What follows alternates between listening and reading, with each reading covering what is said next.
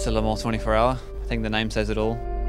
It's a different track, you know, it's old school racing track over normal roads. For us, makes it more special, and obviously at the start with all the spectators, over 250,000, you don't have that every race weekend.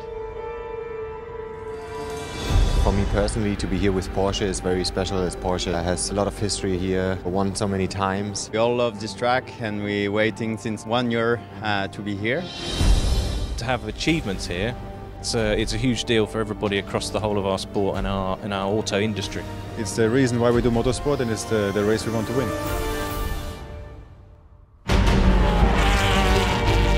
We have our official test. It's quite exciting for me, but also for Porsche, because it's the first time we bring the new car on this track. Just to find the best setup as possible, to get some reference also. Of course, staying off without trouble is the main goal. That's the way to win the race. We hope to be fast and be reliable. We're going to be focusing on setup stuff and what we can bring for the race week. Most important things are really the tyre selection and the durability of the tyres, how many stints you can do on the tyres.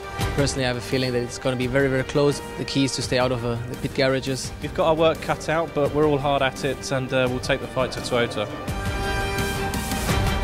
Very intense test day today. We managed to achieve some good results. We have to analyze all the data we collected today, and we're looking forward to the race week.